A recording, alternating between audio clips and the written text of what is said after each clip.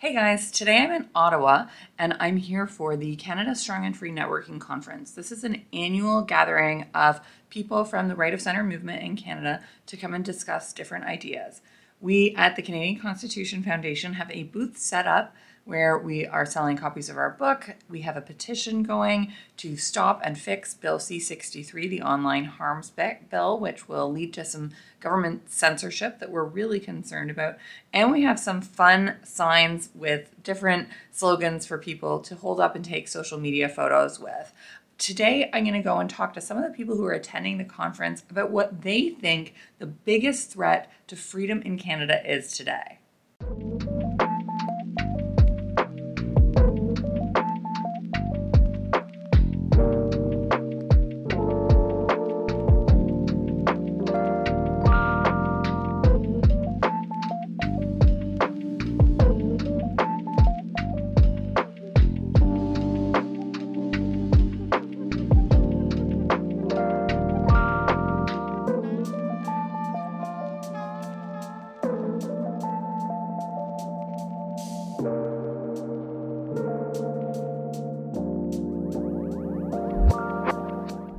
I'm here with my friend Aaron. Aaron, why don't you tell me, what do you think the biggest threat to freedom in Canada is?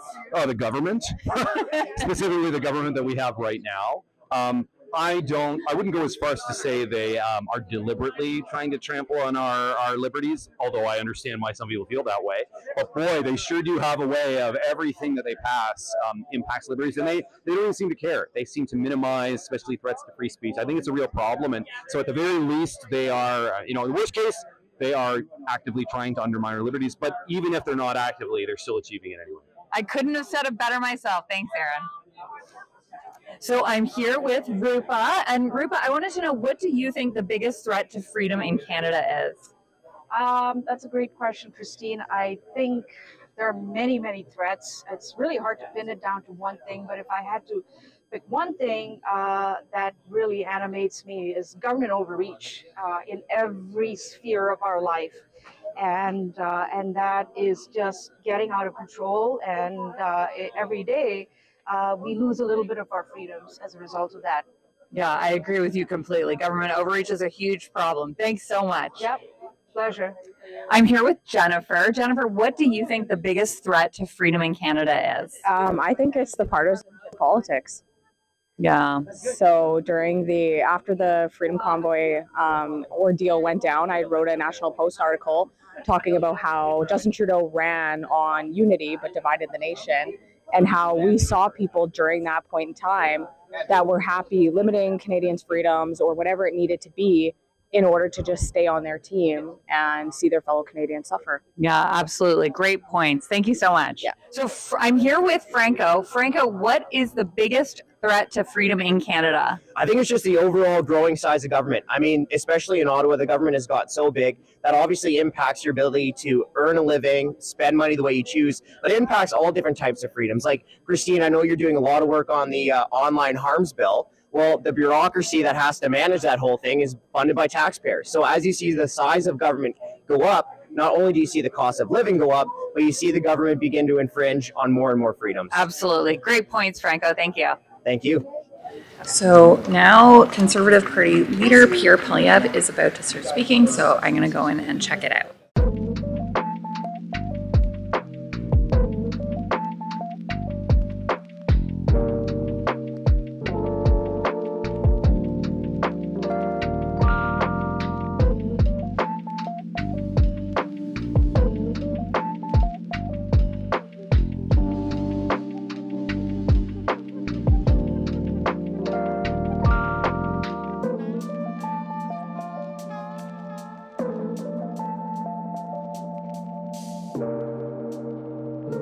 So I'm here with Catherine Swift, and I want to know, Catherine, what do you think the biggest threat to freedom in Canada is? Apathy on the part of Canadians. I think what we've seen under the Trudeau government with the Emergencies Act invocation and happily overturning, and thanks to you for that, but also the tolerance of so much incursion with our online activities and so on. Our freedoms have diminished significantly, and if we fought back hard against them, then I don't believe that governments would feel they could get away with it as easily. Thanks so much, Catherine. Great points. My pleasure.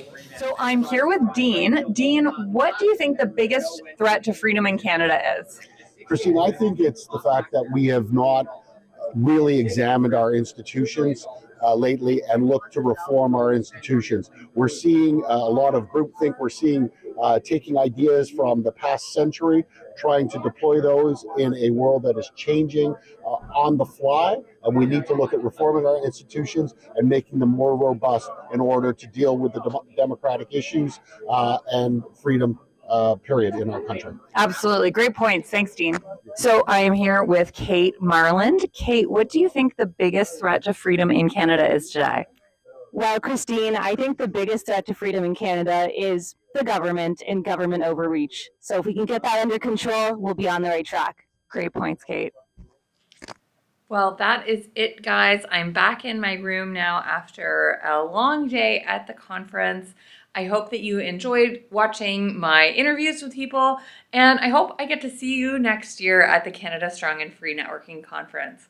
Thanks for watching, and let's keep fighting for freedom in Canada.